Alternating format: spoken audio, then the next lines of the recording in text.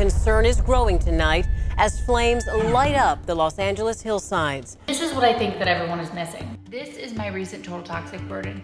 There is a page and a half of toxins that I have never seen in my labs before that are now very present. So the air was 4 times cleaner inside than outside. Normally indoor air is 4 or 5 times dirtier than outdoor air. I'm not trying to create this video to induce fear. In a big city like LA, with a lot of pollution, you'd expect like 700,000. Okay. And today we have... If you live in LA, this is the most important video on the air quality situation that you're ever gonna watch. I'm Kayla Barnes-Lentz. I am an expert in female longevity, and therefore I really care about my health, and I really care about my environment. For years now, I've been doing toxin testing called the Total Toxic Burden, which is environmental testing. It's looking at molds, heavy metals, mycotoxins, environmental toxins, things like BPA, PFAS, a variety of different things. So I'm gonna walk you through everything that I've done. I put a lot of this out on socials in the form of reels, but I wanted to do a long form video so we have everything in one place. Okay, so let's talk about what I did as soon as the fires broke out, and that was begin to start to understand the air quality. So the easiest thing for you to measure, so a lot of times if you have air filters, like I have Jaspers, there's something called PM 2.5, and that is measuring the amount of particulate matter under a certain size. So these smaller particulate matters are more harmful to the body.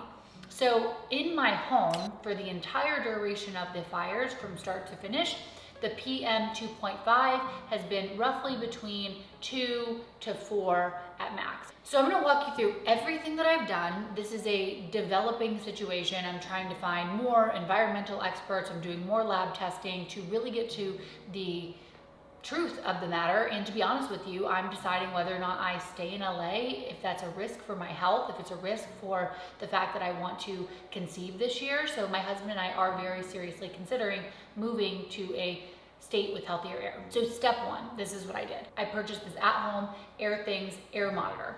So this is telling me levels of radon, PM 2.5, which PM 2.5 is what everybody seems to be focused on right now, right?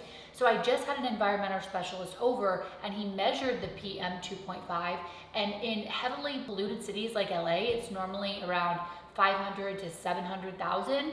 It was 1.5 PM, so it's clearly very elevated, but PM is just the particulate matter. So that's telling us how many of this size particle is in the air. So one thing that's a fact is the particulate matter is increased.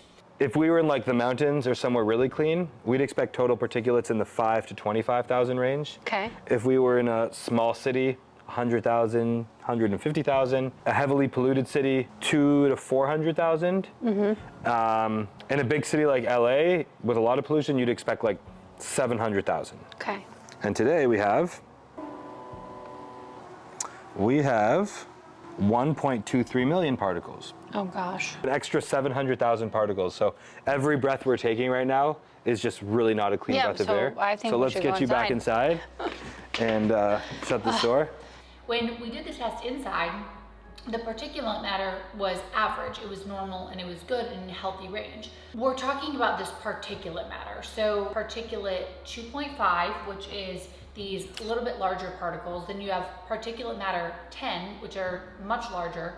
And then we also have particulate matter PM1, which these are probably the most dangerous because they can bypass the body's defense mechanisms. So now it was 330,000. So the air was 4 times cleaner inside than outside. Normally indoor air is 4 or 5 times dirtier than outdoor air. In this case, your indoor air is 4 to 5 times cleaner. Also, when I got here, I did it quick. It was about 250,000, but we had the door open for a minute, so that elevated it. The last thing that we're looking for on this particular monitor are VOCs, or volatile organic compounds. These come from things like paints, furnishings, they can be in beds, they can be in non-organic mattresses, but these VOCs can cause long-term health consequences. So let me walk you through some of the changes that I observed with just this monitor, and then we're gonna go a lot deeper. A few days after the fire, I had the monitor inside, and the VOCs are at reasonable levels. So we're somewhere around 80 to 100 inside with the air filtration. When I put the monitor outside a few days post-fire, it was about 950, almost 1,000. So when you think about hazards and levels of these VOCs, You want it as low as possible, but when you get to about 1,000, this is a high, super high risk where interventions need to occur right away. This is what I think that everyone is missing. Yes, we can understand the particle matter. Yes, you can have air filtration that can reduce the particle matter. This is all great. Inside the home, everything looks good in terms of particle matter. But what are those particles made up of? So I took it a step further. I do a toxin test called the Total Toxic Burn by Vibrant Wellness that we do at my clinic. And I have one from a couple months ago. I have an entire YouTube video on it. You can see it below, we'll link it. And then I have one from mid-fire. So the fire started on the 7th. I got the lab on the 18th and everything changed. So heavy metals, molds and mycotoxins that I believe is from the burning homes and the burning forests. So the mold spores can be released into the air, which if you don't reduce those amount of mycotoxins, we all know that mold can be a significant issue. The environmental toxins that I saw an increase in my labs are absolutely astounding. So I went from having very low levels of BPA, which is found in plastics, to high levels of BPA. And now we're gonna talk about environmental toxins. This to me is probably one of the biggest concerns because we had things like batteries, cars, homes, plastics, toys, electrical components, smartphones, smart TVs, all of these things being burned at an incredibly high rate. We had, I believe, over 15,000 structures burn. So if you think about what was in all those structures, cleaning products, incredibly toxic things now are pluming into the air. So yes, everyone's talking about the particle size and reducing the particle matter in the air, very important. But the question really is how much of that particle matter that we now know is increased is incredibly toxic to our health. So there are direct links from a lot of the toxins that I just mentioned to things like cancer, to things like autoimmune conditions, to things like birth defects, issues with fertility, you name it, it's there. So we'll include, again, more information on the toxins that I'm seeing in my blood labs. I will say that I did do a therapeutic plasma exchange after the tox burden during the fires. I have one pending to see what did the TPE do. I will share those results. I'm also doing a really significant detox, so I'm doing a lot of vitamin C, I'm doing quercetin, I'm doing a lot of sulforaphane, I'm using something called Brock Shot, doing sauna every single day. I was doing it 5 times per week, I'm now doing it daily. Of course, air filtration is a way to protect yourself. You know, people are saying masks, but after having a conversation with my friend who kind of specializes in this, N95 masks are simply not going to do enough because it's allowing airflow coming in and out. Truthfully, masks for situations like this, unless you're going to use a P100 mask, which means you need to be clean shaven and fit tested and use a respirator, and they're not very fun to, I'd rather not go for a walk. Yeah. Like if you're using an N95, those are like for splatters and things like that. They're literally open, and I don't think the juice is worth the squeeze. Yeah, that makes sense.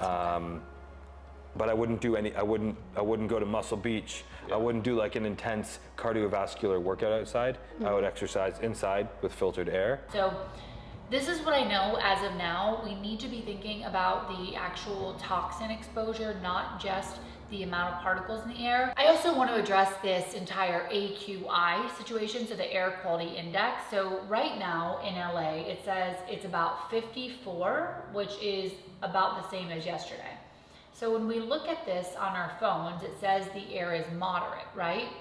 And I was looking at the air AQI just days after the fire, and it also said moderate. At one point, it actually said that the air was better than it is standardly in LA.